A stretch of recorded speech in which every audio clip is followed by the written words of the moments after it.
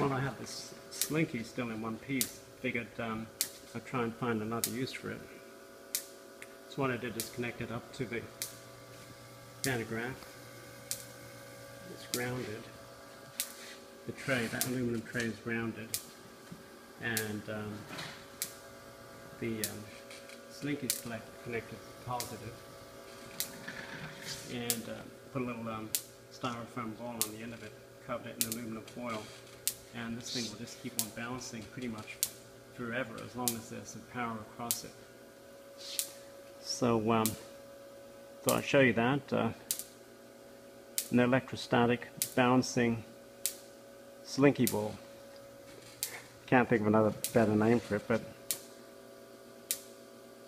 it's being driven by these electrostatic forces.